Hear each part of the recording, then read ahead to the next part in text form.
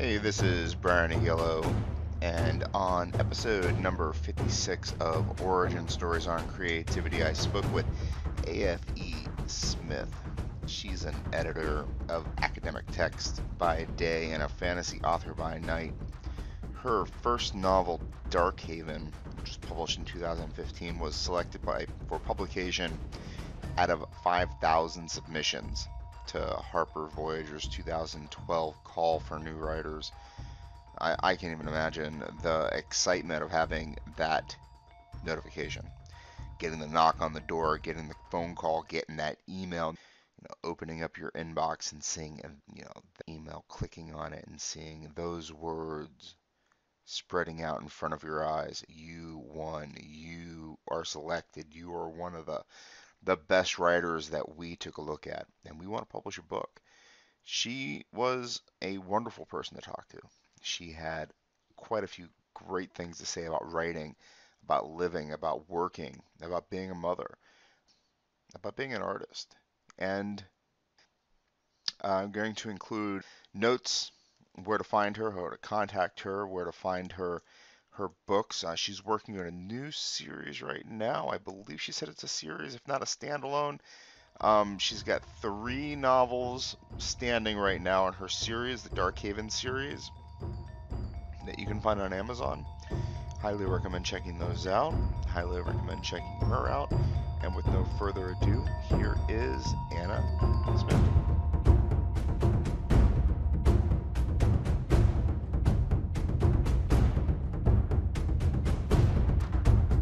What is your name? What is your name? How come I don't have your name in my calendar? I need to know what your name is. How come I don't know what it is? And I'm looking through your frequently asked questions, and I'm like, what? And then there's a little asterisk down on the bottom, frequently asked questions, and unless you know my name. And I guess nobody knows your name unless you're family, huh? Well, it's kind of a badly kept secret these days. At least my first name. I mean, I can give you that. It's Anna. That's not a secret anymore. But the rest of it is kind of still my secret identity. So Lots of initials. it is. Yes, I That's have kind a of like a few. European thing, huh? Is it kind of family and the length of it? Is it 2 names or just the Anna? That's a It's nice a name. family thing. Yeah. So Family I guess they've accumulated over time. But yeah. So there you go. You get half of it. thing. Not even like a quarter of it. Well, I guess I get the last name You too, so got, that is half, yeah, isn't it? that's half. I think that's fair. Anna, that's very nice. I like that name a lot. Oh, thank So you. you are an editor by trade, I and am, you are yes. a fantasy fiction writer by night. It kind of sounds like a superhero. A really, really tired superhero, yeah. All right. How much do you write at night when you get home? My goodness, all the words that must flow through your mind, your eyes. Yeah, it's kind of I do my job, then I get home and I spend a few hours with my kids and get them to bed. And so then it's kind of trying to switch on the writing brain at, you know, 8 o'clock at night and get a few hours in before I go to sleep. So it's pretty busy, but My good, gosh. I guess. How old are your kids? They are 3 and 5, so still pretty young. Um, Quite a handful at times. Yeah, no doubt. My kids are 2.5, and it's tough. I wake up at 2 o'clock in the morning just so I can do writing. They, when they enter my head, it's like the echo of children. Basically, it just takes it out of me. Yeah. Do they come in the middle of the night and wake you up? Because we're getting that a lot at the moment. So Really. And extra tiring. Yeah. my son has been doing this thing lately where he wakes up screaming in the middle of the night a couple times for my wife, Oh. and she's really good. Do you think it's nightmares or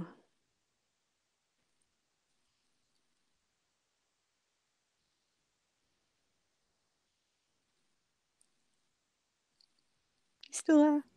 Hello? Oh, can you not hear me? Ah, ah.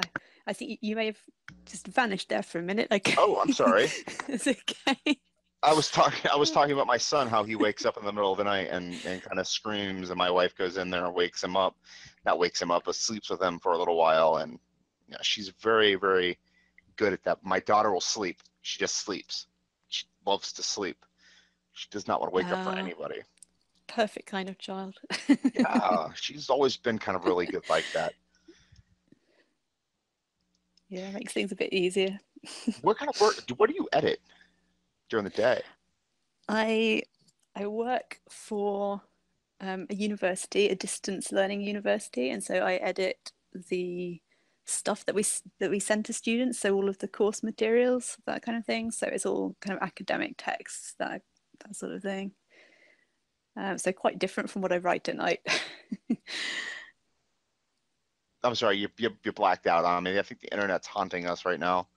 Oh no, yeah. So I work for a distance learning university.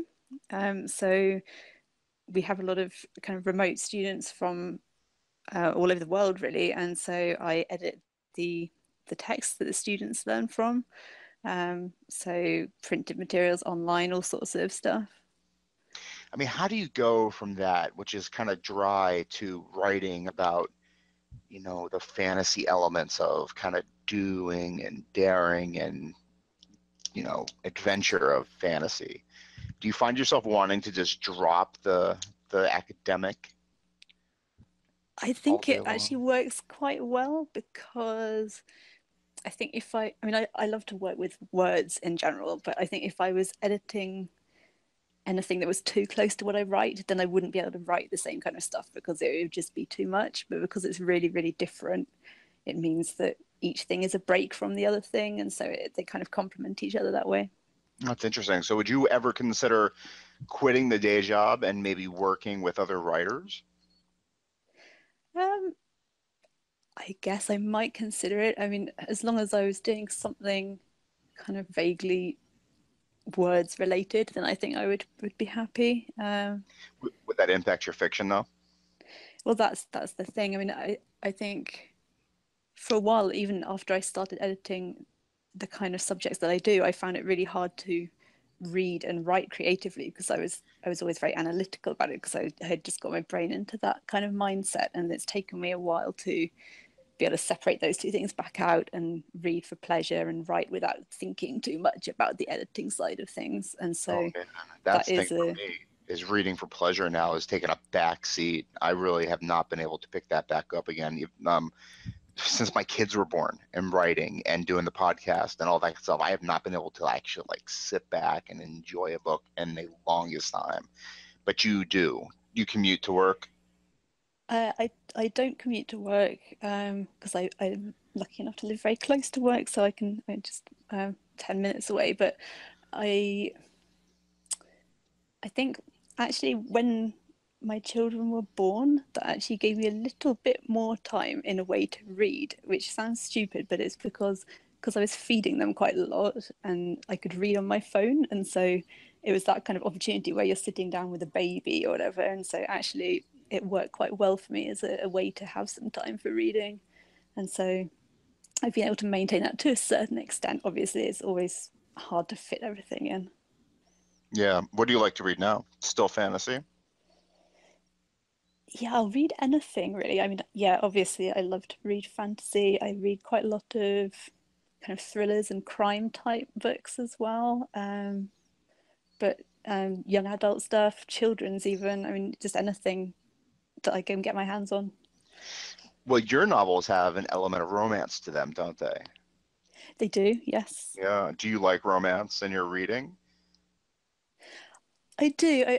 I don't tend to read kind of that much from the actual romance genre, I guess, but I do like to have an aspect of romance in what I read because I think it's such a big part of kind of human life in general that Mhm. often if I read a book and there's not even any kind of romantic relationship, even kind of a hint of it, I tend to think there's a little bit of humanity missing almost from that, if that makes sense. Well, it So does make sense. Well, in terms of who you are as an author, because what I was reading about you is that you're kind of celebrated for your romantic plot threads. Would that be fair to say?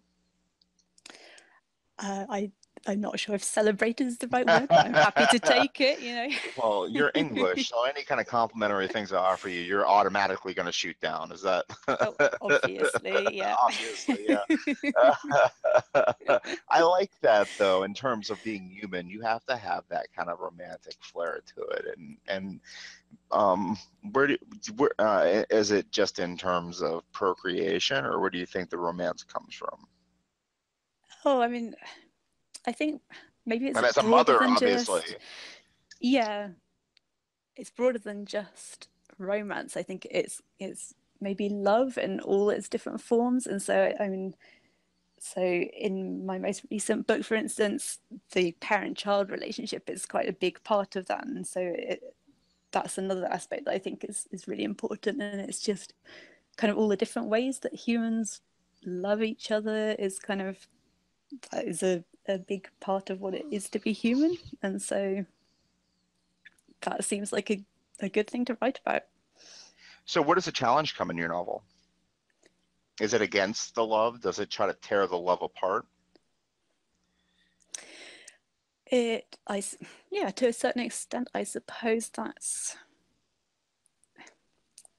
probably true of quite a lot of books. I guess that the things that happen and the challenges are the things that turn people against each other, stop them seeing the good in each other, maybe. And so that's kind of the opposite of, and usually I would say in the stuff that I write, it would be the love that people feel for each other in the various different forms. You know, it could just be friendship or family or whatever that is. That's what wins them through in the end, I think.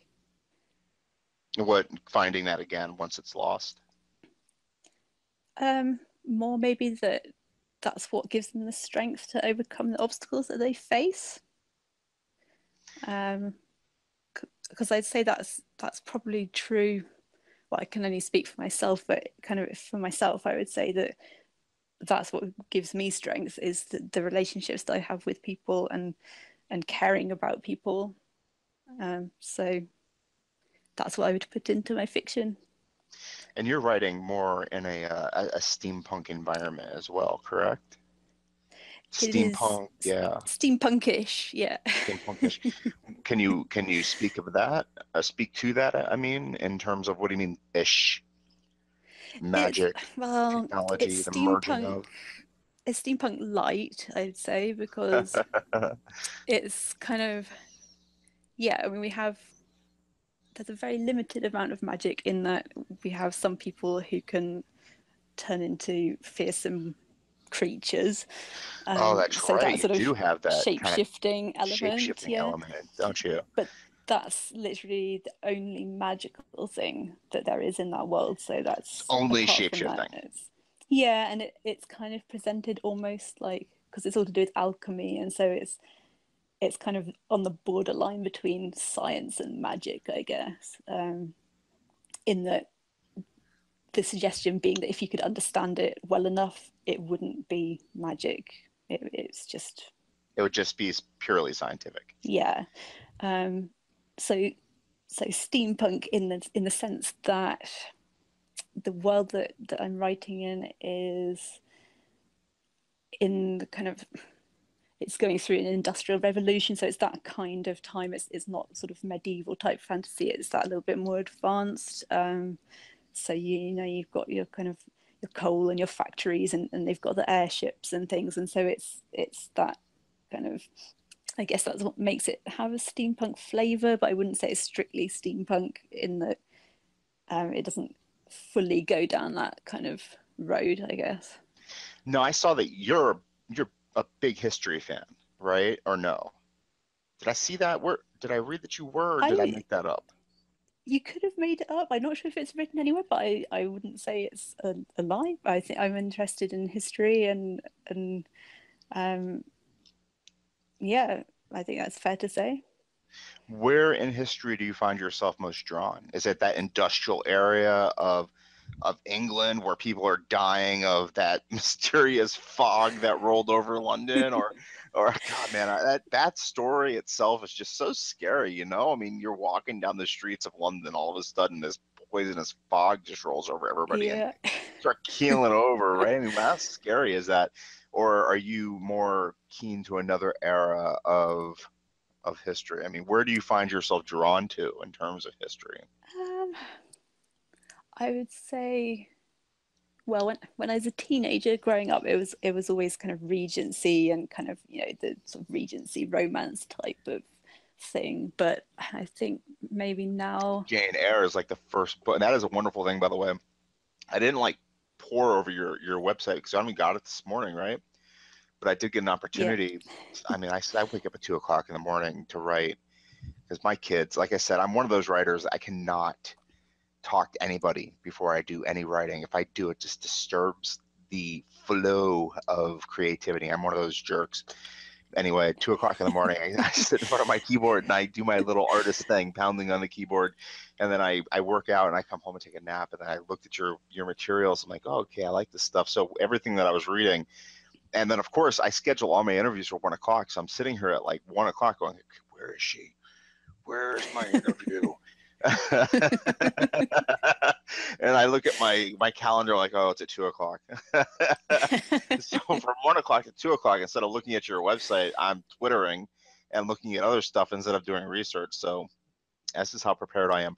Anyway, Jane Eyre, you like that romantic period of what, the 18th century, kind of Queen Victoria-esque? yeah. I mean, Yeah. that's what I yeah, that's probably a big part of what I grew up reading, I think, is that kind of, and maybe that's where the sort of the romance aspect of my writing has even come from. I don't know, but yeah, I certainly always liked that kind of time period. But I think, yeah, I mean, now I think in my writing, it would probably be more just any period of history where there's been quite a fundamental change in the way that that impacts people and kind of how they deal with that. I think that's always an interesting thing to look at. So obviously the Industrial Revolution is one really major time in history where there was a lot of upheaval and a lot of change. And then I guess you could look again at recent history and the internet and all that kind of thing.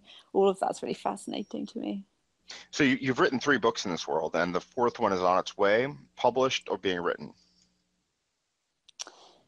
The fourth one is being written, and I'm not entirely sure what What's will to come happen after to that? it Oh, because at the moment, I've been working on a different series. oh no. Um, That's good though. I mean, you're it's stretching as yeah, a writer. Honestly, my opinion is that you need to get out and do other stuff. I mean, if you get stuck in one thing as an artist, I mean, what are you exactly? I see tons of authors do that. Their entire career is like one thing. It's like, aren't you interested in exploring other stuff? So I mean, it makes me happy that you're out doing other things and exploring your your creativity. What's the other series called, or what's the other series about, or do you want to talk about it at all? it's I could talk about it. It's but not a huge amount probably because it's still kind of I've written the first book in this series. It's much more. It's very firmly young adult, this series, as opposed to kind of the Darkhaven books are sort of adult but young adult as well. So that they're perhaps some more sort of a broader appeal. But this is very much a young adult series, Hmm. and it's more of a it's kind of an epic fantasy, I suppose. Um, In term, like, and could it's you suggest who would be like, I don't know, who would you owe some kind of, I don't know, who would you owe a, what word am I looking for here? Who would be a close kin to your to novel? the series. You know what Okay. I'm asking. It's just not coming out Yeah. correctly. I'm just trying to think about that. I mean, it's this is a series that I've actually had kind of it's been around for a while I've been working on other things. It's kind of been there in the background, kind of bubbling away. It's it's very complicated, which is why I kind of put it aside and decided to write something a bit more straightforward in terms of plot and everything. This Uh-huh. it's a very complicated plot, this one. So I don't know if anything will come of it, but it's interesting to try new things. So Yeah, that's interesting. Do you write any short fiction also, or do you only kind of stick to the longer form?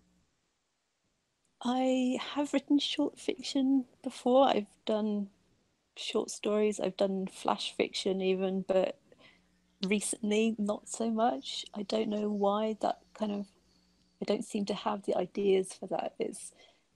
I mean, I feel like short fiction is much more, you've got to have a good concept there to write anything at all. You can't just start writing and see where it takes you because it's going to be the plot that kind of makes it succeed or fail. And so, for whatever reason, I don't seem to have very many short fiction ideas floating around at the moment. But I love short hopefully, I'll fiction. get back to that sometime. I love Yeah, short I mean, fiction. it's a great form. Yeah. And then I totally understand what you mean about having that thing in the back of your head. And I've got so many of the novels that I want to be working on, and the one that I'm currently working on just constantly feels like it's in the way of me working on something else, and I cannot wait to finish it. Why are you still Oh, here? dear. Why are you still in my way? I want to work on something else. Like my first one, I still feel like I have work to do on it, you know? So I went ahead and published it on Amazon just so I can get it out of my way. Yeah. Well, I think there comes a point where you just have to say no more tinkering, don't you? And just let it go out there. Yeah. Um, So you did that, and then you did that with your first novel. Let me pull up your works again. What was it called? Where so the are you? first one was Darkhaven. Darkhaven. Yeah. You won a contest with that out of 5,000 contestants. Yeah. So this My was God, how did that feel? How did you it get the was notice for that? good. I mean, do you get It a was notice out in the good. mail or did you get a notice in email? I mean, how did they let you know, hey, So A.F.E. Smith, you won. 5,000 people, 4,999 people have just been notified they're losers, and you are the winner, and we're going to publish you. And not, I mean, you got published big too. Harper Voyager, which is a gigantic publishing house, right? That's like, it is a big oh my one. Yeah. God, I can't even imagine the feeling that would have. How are you alive right now? I mean, did your heart just stop in your chest and they had to resurrect you? Are you even like a living thing? Or are you like a zombie of the person that existed prior to them telling you that you won this contest? That would explain quite a lot, actually, if I am a zombie. No, yeah, the good thing about that email actually, they sent it as an email and it arrived the day before my birthday, Wow. and so it said, "Oh, can we speak on the phone?" And so I ended up getting that call on my birthday, which it seems like And there was a knock pretty on the much the best door. There are a present you can couple have. ambulance workers just waiting there, and you're like, "Can I help you?" No, we're here to help you. Answer the phone. Yeah. Oh dear. Yeah, but to be fair, it wasn't just me that there were a whole group of writers Okay. actually that they picked up from that How many were submission. there So in I don't want to total? make out like I'm the only one. So I think about 15, I think there were in the UK. So or picked up by Voyager UK. So yeah, we made it a That's little so cool. community there for a while. Yeah. And what did that entail in terms of winning? So it was, I mean, because the contest, it was more of kind of, it was basically an open door submission. So they were looking for new authors to publish, and so all of the people that they picked out, they went ahead and published them in the we've done through a digital first program, so it comes out as an ebook and then it comes out as a paperback later on. Um, and so yeah, it just went through the whole standard publishing process, which was quite interesting to see from the other side, having been an editor and then having my stuff edited. So that was interesting and good. Um, So you had a professional editor working with you. yes, How did that yeah. feel as an editor, being edited? Because I mean, I understand you probably have grammar and wordsmithing down pat, right? And somebody's telling you we need to work this sentence and we need to do this, and you probably should shift this paragraph. And Well, it's interesting. I mean, I guess that kind of that side of things, the sort of the details and the grammar and everything, it got copy edited and proofread and everything, but they didn't really find a great deal because I'm an editor, and so obviously I think what I write is fairly polished in that respect. Where a lot of their work came in, it was with structural editing, because no matter how good an editor you are, I think editing your own work is always difficult, and someone else coming in and saying, well, actually you could strengthen it by doing these things and maybe putting a new scene in here, or that kind of thing. That's Hmm. where it's so valuable to have someone else's expert Feedback, yeah. opinion, I guess. So Mm. that was really, really good, and I enjoyed that a lot. Are you still in touch with the original editor, or have you moved on with every subsequent book? Was that a I relationship that had continued, is what I meant? Yeah, I had the same editor for two books, but then she got a job at a different publishing house, and so I didn't get to work with her for the third, which is a shame, because it's once you've built up a kind of a good relationship with your editor, then you kind of want to keep them, but Mhm. that's just the way it works. So Are you happy that you went with Harper Collin or Harper Voyager? Do you wish you had gone independent at all, or do you think that your career is progressing the way that you wanted it to? Do you think that you're as powerful as an author as you could be with a I don't know. traditional? I don't even think I'm It's asking an the right interesting question. question. Do you think it is? You understand what I'm trying to No, ask? yeah, I I, mean, I because do, there I are a lot do, of people and out there that are trying to do this independently without the powerhouse of a publishing firm behind them, and they're floundering, right? I mean, they're good authors, and you're obviously got a lot of skills because you stood out among 5,000 people, whether you were in a group of 20 people or not. You stood out, and maybe you would stand out on your own.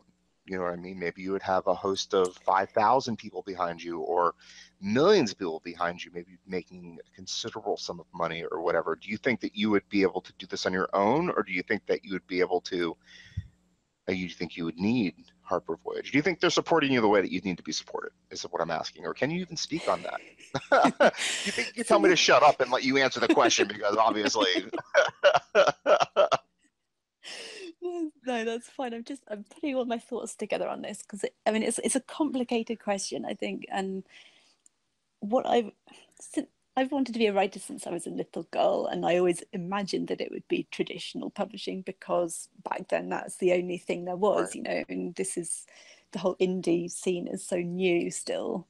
Um, And it's so besmirched, right? I mean, it's not a glorious scene either. It's like kind of got the slush pile. Everybody's out there doing it, and it's dirty and kind of muddy. And it's yeah, I mean it's kind of, I think it's good and bad. I mean, I I can see the appeal of doing it yourself and kind of having ultimate control over everything, not giving up a large portion of your royalties, and but at the same time, I mean, for me, I'm always full of self doubt. I mean, that's just my thing, and so having someone else who's a major publishing company come and say your work is worth something, it's valuable, we want yeah, to have it, that's like such a, I don't think I would have ever found the courage to necessarily do it myself without that happening.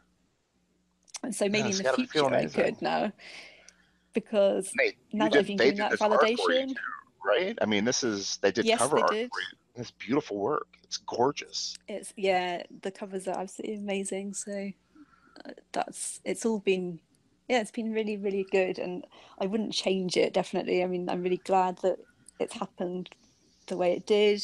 um you know could I be more successful? Yes, of course, but I think it's been a really good starting point for me, and I hope that it's something that I can build on and keep going forward with, really. How do you think you could build on it? They don't Well, they don't hold your hand, right? They're not babysitting you. They're not saying, Anna, no. you need to do blah blah blah blah blah blah. They're saying, okay, we've done this for you. Now it's your turn to do whatever, right?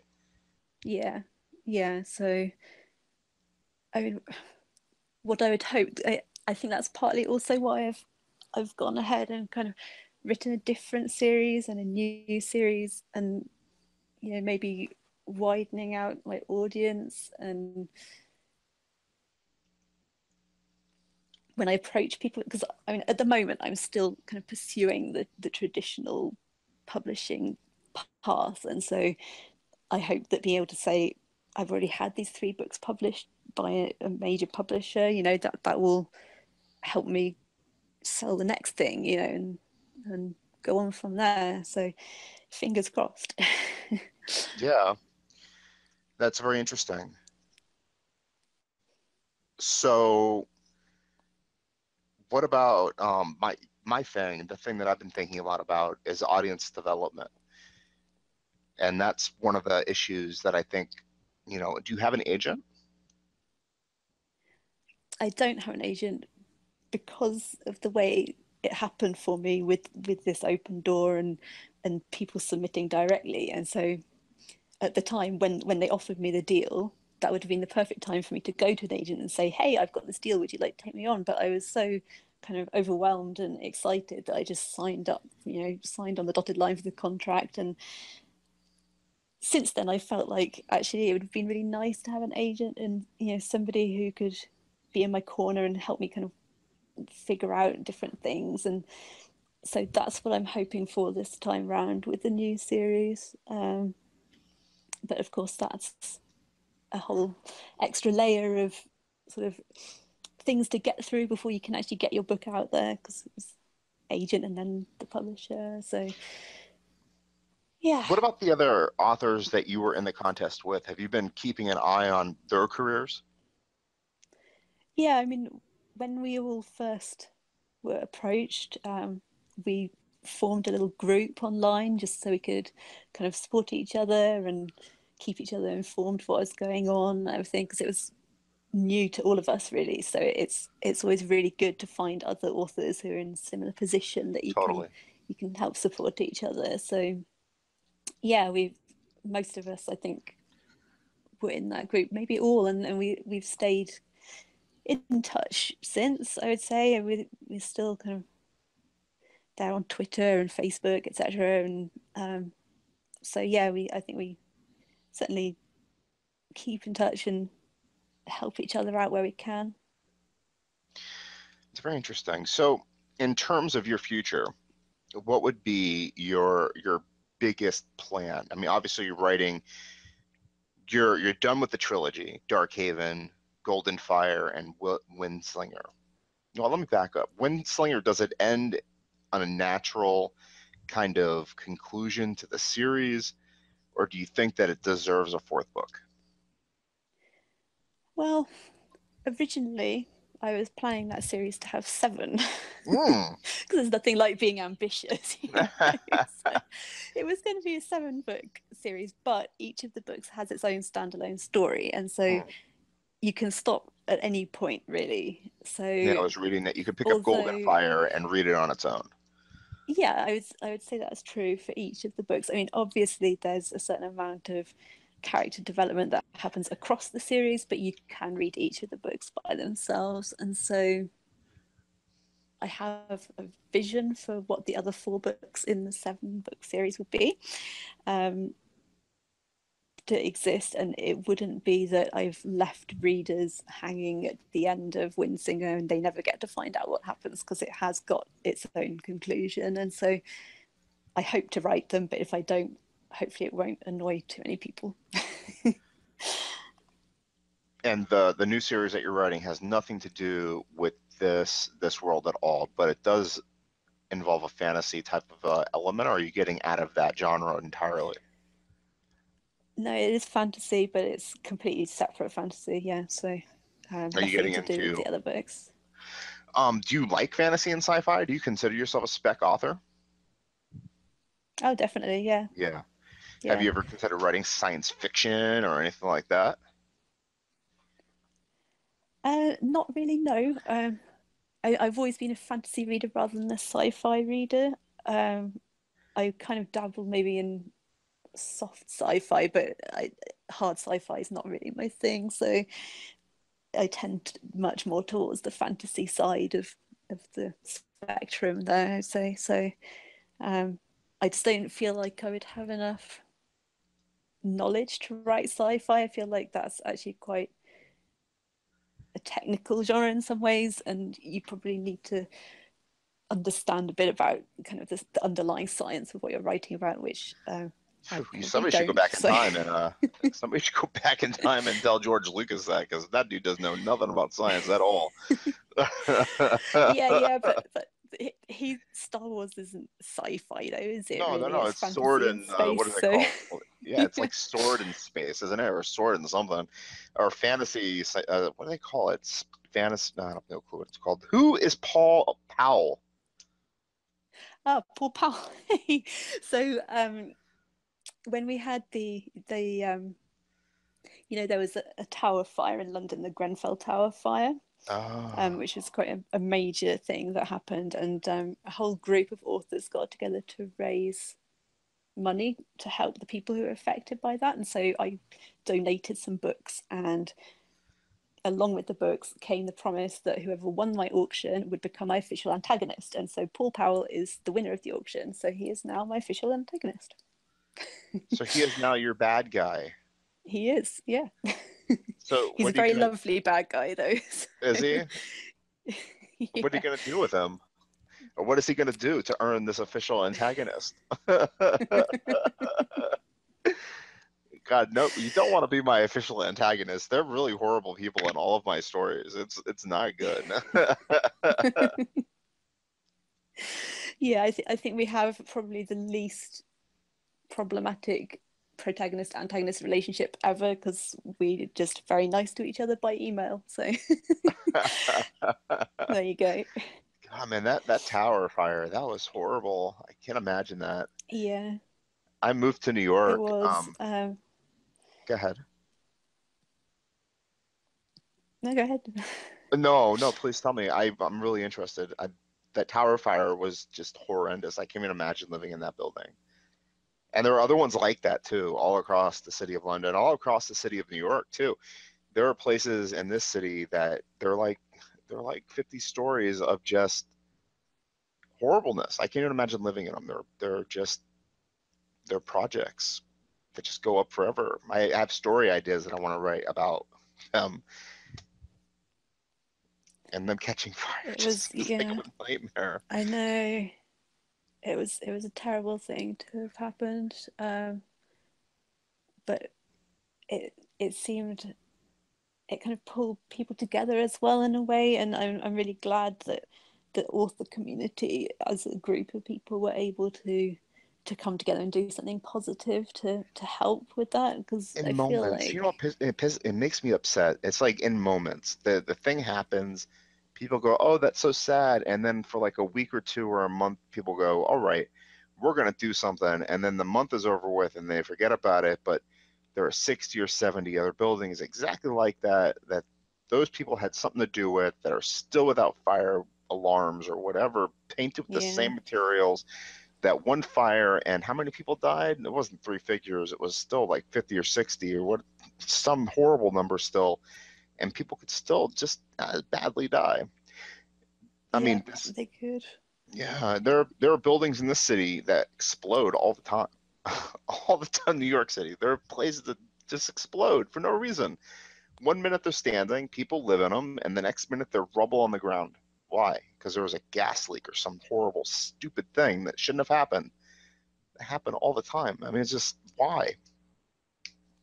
Because landlords don't do the proper maintenance or something. I don't know. Yeah, And then we care for like a day, and then we forget about it. Unless there's a famous person that dies, then we care about it for maybe 2 days. But nobody cares about the poor people.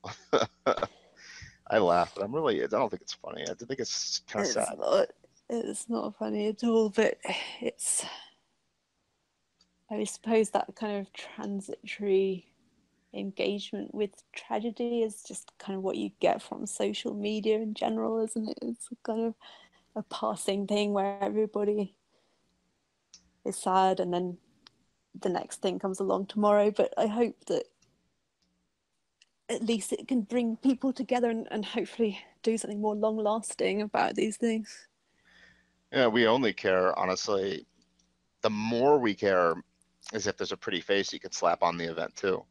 The prettier the face, the longer we'll care. If there's no pretty face, then we won't care at all. We won't even pay any attention to it.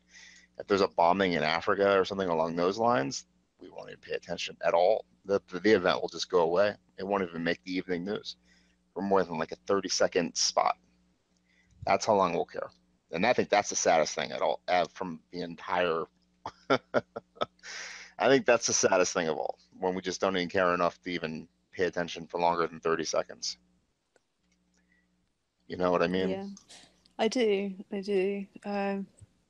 But I think it's partly a consequence of the kind of world we live in now, where we're so bombarded with a lot of different information and just different, there's kind of hundreds of news stories coming at us, and people's attention spans are short and they kind of flip from thing to thing. But then I think we still have to look at the positive side and say, well, at least we now have the ability to find out about things that before we would never have known. And so there's got to be a good side to it as well, I think.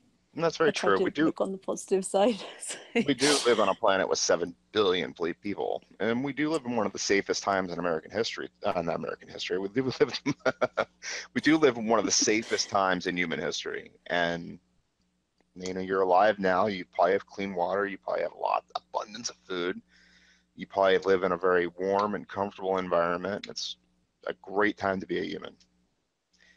So, yeah, on the whole, and I think hopefully we're moving gradually in the direction of becoming more, thinking more globally about humanity and kind of not just in our own backyard. So that's got to be maybe a positive of the internet and kind of the way we can actually connect with people from across the world. So hopefully we'll start seeing ourselves as a global species and not just these kind of little pockets of different people. I guess that's what upsets me the most is when something horrible happens in Nigeria and I've got to dig to find out how many casualties are involved or why exactly or what group did it or this, that, and the other thing, or why the president's wife of whatever country got arrested for this crime or the other. It's like I want to know a little bit more. What is actually happening there? Why is this president 90 something years old and still a president? I do want to be more of I do want to be a global person or global Yeah, species. definitely. And we have more ability to do that than we've ever had. And I assume that it will only become more so in the future, or at least I hope so. I think that's kind of the way we have to go if we want to survive as a species, is to see ourselves as a collective. Um, so I think we're probably going in the right direction, but sometimes it feels very slow. Yeah, we started this conversation talking about the incident this morning in London on the what's it called, the underground, and Yeah. that person probably is not going to be available to be on my podcast, or a person like that that's not going to be available to be on my podcast to talk about his feelings or his novel or whatever. I I wonder what the intention there is. You know what I mean? What would cause a person like that to stop hating so much to want to cause death and destruction? It's religious based, obviously. Yeah. I I don't don't know. know. Obviously, I I mean, we're think, writers. What do we want at the end of the day? We want to understand what humanity is, right? I mean, we both write yeah, fantasy and science fiction, and we have to write the human element to it. We can't forget about that. You want to write about romance, and what destroys romance is the antagonist in your story. And to destroy the antagonist, you kind of rekindle the romance, and you have to understand basically. I mean, would you agree that what the antagonist is hate, right? yeah, I would say so. Or Um, something else. and people aren't born hating. Something So causes that, right? something causes it. Yeah. How do you get rid of the Uh, antagonist? You fill that void, you destroy the antagonist, you kill the antagonist. I mean, what do you do with the antagonist? How do you get rid of the antagonist? I mean, I I look at my like novel that I'm writing right now. I have an antagonist. Obviously, I have many. You know, I have humans. I have this AI thing, and I'm thinking about what do I do at the end of my novel? How do I get rid of this antagonist? This huge monstrosity. How do I get rid of this? You can't beat it. It's a planet-sized thing. So what do I do? You know what I mean? You just can't just blow yeah. it up. And it's the size of an Earth or size of a sun or whatever, how big it's going to be at the end of the day. What do I do? How do I solve the problem of my antagonist? This unbeatable thing. What do I give it to make it happy, make it go away? I mean, how do you fight your antagonists? I mean, when you write a story, how do you look at it? How do you fight Paul Powell, the nice guy? How do you fight Paul Powell? He's a nice guy, right? And you want to make him happy. And that's the worst kind, isn't it? You want to make him happy. Yeah. Um, this is it's kind of a huge question, I guess. If you're It's the thinking ultimate about, question. yeah, and then the antagonist as this kind of global problem. I At the I end of the day, don't if you knew that know. guy was going to walk on the subway this morning and try to kill people, I mean, last week, you had the ability to stop him from doing that. Would you kill him first? You know, Anna Smith, or what would you do? Would you try to talk him out of it? You know, Paul Powell, he's the guy. What are you going to do? I was it's a dumb example. I don't even know. But I think you understand what God, I'm asking. I just I imagine you do. over there being, polite English lady saying, "Oh, this guy, he's so crazy. How do I get off this podcast?" No, I think okay. So if I know that I don't, I'm not sure you can kill them. I'm not sure you You can can't, kill someone right? in advance, even if you know they're going to do something terrible, because you might be wrong about that, right? I mean, if you don't, you nobody is omniscient, so if you can't know that anyone's going to do something terrible, but you can try and contain them, I suppose. I, I think it's probably a more fundamental question than it's possible to solve, because you've got to go back right back to their whole kind of upbringing and the influences that they come into contact with. Um, it's not a simple problem, is it? It's not. We'd have solved it by now if it was a simple problem that had a simple answer. No, because the problem with Paul Powell is that he's comfortable. He gets to go home, and on Sunday he probably calls his mom, and on Tuesday, if he's divorced, he gets to go hang out with his kids, or he gets to crawl into bed with his wife every night, or wake up to cuddle his child if it starts crying. But the guy on the subway, he's alone, right? He lit a bomb because he doesn't care. His dad died in a horrible drone attack in Afghanistan in 2011. His mom Mm. died of dysentery in 2001 or something horrible, some man-made this, that, and the other thing. He was never able to get married because he didn't have any property. He doesn't have any money. He's considered, dirty or whatever the hell religious nastiness shrouded him with some kind of horrible reputation. So he has nothing. He's just an outcast. He's a refugee. He's never going to have any property. He's got nothing to look forward to in his life. So, hey, I might as well walk into a subway and do something horrible to a whole bunch of people that think I'm disgusting anyway. So, I mean, where's his future? Where's his past? He has no past and he has no future. So he might as well just destroy a whole bunch of people's hopes and dreams, right? I mean, Mm-hmm. so we did this to him and he's going to do something to us back. So how do you take all that Yeah. back? I mean, that's what I So look at when I see I them. think you can't. You can't take back the I think bombs, right? you people often think about these issues in very short term, I guess. So it's like, okay, well, how do you stop the person who's about to commit this act? Whereas it's going to be something so much broader and more structural than that to stop this happening long term, hasn't it? It's got to be, you've got to be dismantling entire kind of ways of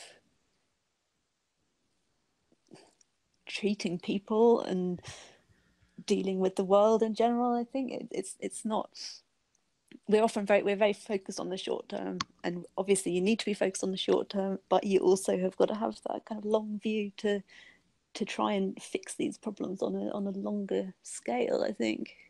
I mean, in 2001, I mean, my country, I say our country, my country got very upset over our towers coming down and 2,000 people dying or whatever it was.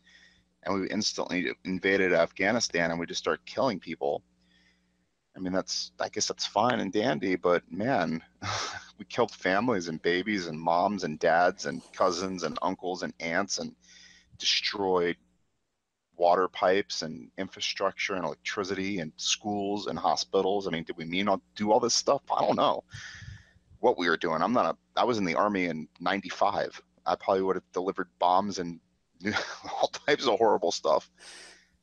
I mean, I love fiction because of all this stuff. You know what I mean? You think about the roads and how things work and who the antagonists are and who the good guys are. And it just gets so muddled. These things start Yeah. like joining together, and you're like, who are the good guys? Who are the bad guys? How do things actually work? I mean, somebody has a plan, and then somebody wants to make that plan useless. The Death Star in Star Wars. I mean, at the end of the day, is the Empire the bad guys or the Rebels the bad guys? Depends who the left and the right is, right? Yeah, Who absolutely. who voted for who? Well, Who the Donald Trump supporters are and who the Hillary Clinton supporters are, or who the yeah, Theresa May supporters are and who the other ones are, or whatever you have you. I think that's probably one of the good things about fiction is that it can make you think about these things more than, I mean, a lot of people in the real world have quite set polarized political views, but then if you read something that actually presents to you the fact that you've got two sides who both have reason to believe that they are the good guys, then you start actually thinking about things a little bit more, and maybe you can translate that back into the real world and start seeing things in a slightly more nuanced way, I guess. Well, you don't want So that though in I fiction, think do you? You want black fiction and can, white, right? I mean, you want somebody to cheer for and you want somebody to cheer against. You want somebody to lose. You want to hate somebody and you want to love somebody, regardless of whether you peel back the layers on the one that you love and find that underneath is this rotten core of, they're oh man, have have you ever read I don't know. I Sapien? mean, Go ahead. there are, I don't know, there are a lot of different books that. Sorry. No, I was just telling you to go. Have you ever read the book Sapien? Oh, It's a book about human history, an you've gone a little bit crackly. Sorry. anthropological. Oh, What's that? sorry, you went a little bit crackly there. It's Oh, okay. I'm sorry. The book is Sapien. It's an anthropological I think history you're of back America. now. Oh, okay. Can you hear me okay? Anna, Yep. Hello. can you hear me? I can. Can you hear Okay, me? I can. You're perfect. You never went away. Have you ever read Sapien? I haven't. No. No. It's an anthropological history of humans from 2.5 million years ago until present, I think. And the author is discussing how wheat domesticated humans like 9,000 years ago through needing to be taken care of, basically by needing to be watered and cared for, and breaking our backs with basically the day-to-day maintenance of it, domesticating us basically, and how kingships and lordships are basically set up and enslaving humans, taxing us so that we take care of the land and then pay up and all that good stuff. If you think about what kings are, the horribleness of what that actually is, the servitude of humans. If you write a fantasy story with a king or a queen, you're actually writing about, you know, horrible people. So just throwing Yes. that out there. I mean, if you're writing about doing a quest for a king, I mean, this dude that's enslaved the kingdom to do bidding for him, and they, I don't know, just a thought. Yeah, I think it's really interesting. It sounds like an interesting book. I'm I writing something right I now that kind I of thought about adding it in there, but the thing's already too long, so I had to nip it in the bud. no, I I think so. In my books, I have tried. Obviously, there's like an overlord, and so this is the, you know, the family of shapeshifters, and they rule by virtue of having this power, etc. But I have tried to present that as not necessarily being totally a good thing, and so I think if you have these things in, but you question them a little bit, then you can kind of still work with these sort of tropes, but just with a little bit of analysis, I guess, almost, so that you're looking at them in a slightly different way. Is that the protagonist or the antagonist?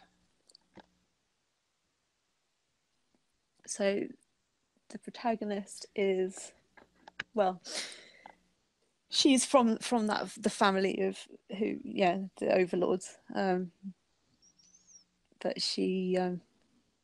they've sort of reached the end of their natural life, almost, in that they've come to a point where they can't really survive without letting new ideas in, and sort of, yeah, new relationships, not be so closed off to everything. And I think that's probably a good principle.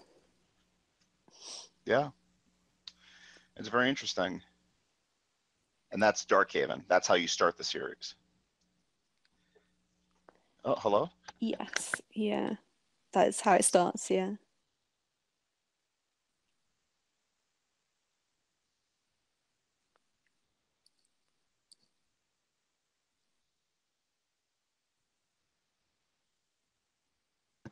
Am I breaking up?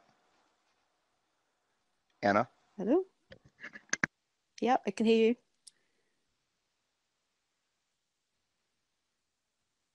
Can you hear me?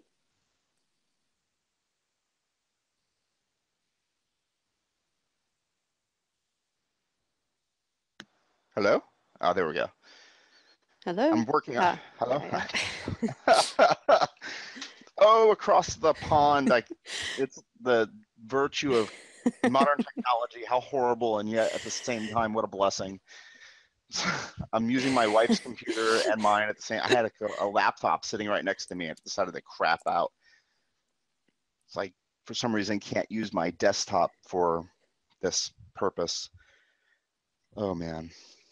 So what's going on? You're writing a new novel series. You're putting the series that you have published on hold for the time being.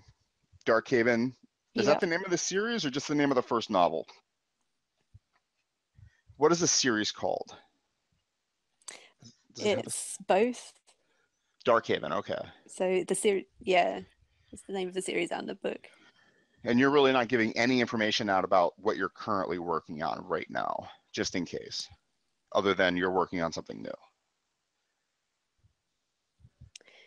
Um, Probably not really much more than we talked about earlier, I think. What else can you tell us about your current state of writing, other than you're incredibly hardworking? I mean, I really am kind of awed by the kind of effort that you put in terms of your job in the day. I mean, God, I can even imagine editing other people's work and then coming home and then writing and dealing with a 3-year-old and a 5-year-old. My children like slam me in the brain. I'm gonna go pick them up in an hour. My daughter she is like the sweetest little thing on the face of the planet when she's in a good mood. But my son is like a little ball of energy. He's like, my mom cursed me. She's like, I hope you have a son just like you. I was like, no, Mom. And then I have a son just like me. So, Well, yeah. Yeah, it's a challenge. So yours are twins then, right? I do, yeah. Boy and girl, two and Yeah. a half years old. And you're telling me that it doesn't get any easier. So thank you for that. It does in a way, but then it doesn't as well. So it's, I think it gets easier in that you can have a rational conversation with them more as they get older. So that's good. But then they're also able to argue back, which is not necessarily so good. So yeah, it's certainly every day is brings some sort of new challenge. So yeah, all Uh, good fun, really. I'm guessing logic doesn't work on them. I'm not sure when they develop logic, but it's not yet. Tautologies. No, daughter, that's not true. That's actually a fallacy. So, I really appreciate you agreeing to be on my show, and talking with me. It was really a lot of fun. I ask a Well, few thank you for questions. inviting me. Yeah, It's been good to talk. yeah, absolutely. And I ask a few questions just to sign us out, to write us out of the show. I kind of ramble on and kind of go all over the place, especially when I get excited about certain topics. And if I made you uncomfortable, I definitely apologize. Um, No, not at but we're at all. the conclusion. Oh, good, good. You're very soft spoken and very. Do you do a lot of podcasting? I have never done podcasting at all. This is Not quite a at new all. thing for me. So Okay. Well, this um, is yeah, you've introduced me to a new world. Yeah, so would you be interested in doing it again? yeah, it seems like fun, and I like the fact that people can't see me Yeah, because I get embarrassed when I'm in front of a camera. So the I voice thing is good. Yeah. I've done one other podcast on camera with my friend Emma Hardcastle. She's up in Yorkshire, like north of you, I guess. And Okay. she made me Yeah. do it on camera, and I sat there the entire time staring at myself, because you know how like they say if you put the camera above yourself, it makes you look better. Yeah. So I put the camera at what I thought was an angle, but it really was like kind of below me. So I kept scrunching down in my chair to make myself look like it was below me. So I'm trying my Okay. hardest to scrunch down so it was above me, and the entire time I didn't even know how I actually looked on the camera, because I'm staring at my phone, which does not take good pictures, by the way. And when I actually looked at the YouTube video, all I saw was myself looking more and more scrunched in my chair. It was the worst thing ever. So I would never do that to anybody. Never. And the entire time That I'm sounds talking good. to Yeah. you, oh my God, it was so horrible. She says, no, you look fine. And I do another podcast that's called Mirage, speculating on speculative fiction. And if you have an author that you love, we can definitely, we geek out about authors. We could definitely do that if you'd like. But we do one together occasionally, and we were brainstorming titles. And she goes, "Oh, we can call it the Brit and the Toad." And I was like, "Why the Toad?" "Because you look like a toad in my video." I was like, "Oh my God, are you kidding me?" "No, it's complimentary." I was like, "You jerk. You're such a jerk." Like, okay, we're not doing a podcast together Yeah, anymore. so let's avoid the video. Yeah. Yeah. Doing video, very, very bad. So Anna, secretive F.E. I'm just going to guess it's Frank Edgar, right? I like Franklin it. That'll Edgar. do. No, I thoroughly enjoyed talking with you. It's fantastic. I do ask a couple questions, just three questions actually, to get us out. The first one is just about motivating other artists. What do you tell somebody who comes to you and says, "Hey, I'd like to write too"? What would you recommend somebody struggling to write or to create art? I think I would recommend finding someone else who you trust to look at your stuff, and maybe you look at theirs as well, so you know, like a beta reader type of thing. Someone, because it can be a really solitary thing to do, writing, and particularly if the people in your family aren't really that involved in it, or whatever, it can feel quite, you're quite alone. And so having a few friends who are also authors, who you can kind of talk about these things with and share work with, I think that's a really good thing to have. A group of people to talk with and share. Absolutely. That's one thing that I struggle with, is finding people to share my work with. I'm trying really hard to find a critique group just to send my stuff. Yeah. And then finding somebody to not to read other stuff, because time is so limited, especially at, you know, you have kids and a job and a husband. And do you have a dog? Man, if you have a dog. That would be one step too far, I think. Oh yeah, I have a dog. She demands to be walked. Yeah. Oh, Every dear. little bit of time. I mean, it's like tick, tick, tick, tick, tick, and the next thing you know, you're exhausted and you can't do anything more. And where are you going to fit Yeah, time in? so finding somebody who's willing to give up that time for you, but also you for them. So I think finding someone whose work you like and they like your work, that's always really good. And then you've got someone there who you'll both make the time for each other, I guess. So And willing to that's what I would offer you an recommend. honest opinion and not going to blow Yeah, smoke. Yeah, definitely. definitely. Definitely. So it doesn't help to say, oh, I liked it. Oh, really? What'd you like about it? Well, I just liked it. That's not helpful. That's not helpful. You Yeah. want somebody to tell you, well, this, I thought needed work, and this is what I thought would make it help. That stuff is very beneficial, definitely. It is, definitely. Second question would be, what are you reading? What's on your table, in your nightstand, or what's on your phone open right now that you I can't wait to am get back to? reading I am reading Red Sister by Mark Lawrence, and I've only Mark just started it. Lawrence. He does Mark a Lawrence, blog yeah, off, a science fiction blog off that's really that's right. popular. He does. Are you Yes, and involved in I've that? been involved in judging it actually because Really? I, yeah, a little bit because I'm part of the fantasy faction team. So yeah, as a group, there's a whole group of us who do the fantasy faction I have set of talked to authors, and so Dirk yeah. Ashton, and I have talked to Jonathan French, if you Yes. know either one of their names.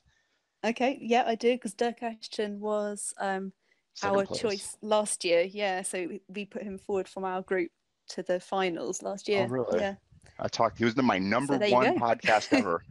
And then Jonathan French was my number 50 podcast ever.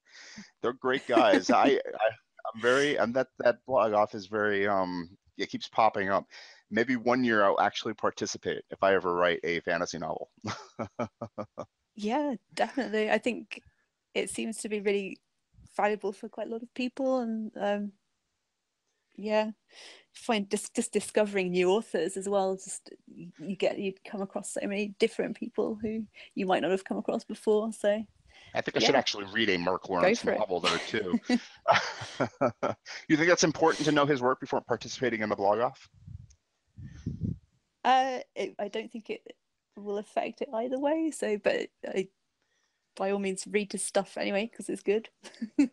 Is it only for fantasy, or can science fiction work get placed in there? It's a fantasy. It's specifically for Only. fantasy. This one. So Maybe in a yeah. few years. I do have a fantasy novel kind of building up, but I'm writing science fiction at the moment. But that's Okay. interesting. Well, You're yeah. number 3. Wow. Maybe Mark Lawrence will be on this podcast one day. You should ask him for me. And my last question is, where can we find you? Where's You can where are find you? me. I'm on Twitter. You can find me on Twitter, which is just at A.F.E. Smith. I have a Facebook page. I have a website, as you know, which is just afesmith.com. That's pretty much, those are my main 3. I can't keep track of all the social media, so I have quite a limited amount of it. So those 3 places are pretty much it for me. I agree that it's better to keep it limited. I have the website, I have the Twitter, and I don't Facebook at all. I have very limited ability to do anything there. Um, like I said, this has been very enjoyable. I really had a good time talking with you. I hope that we can do it again. And thank you so much. I really appreciate you talking with me. Well, thank you for having me, and I've really enjoyed talking to you too. You have a great day, or a great night, actually. You too. Yeah. Bye. Thank you very much. Bye.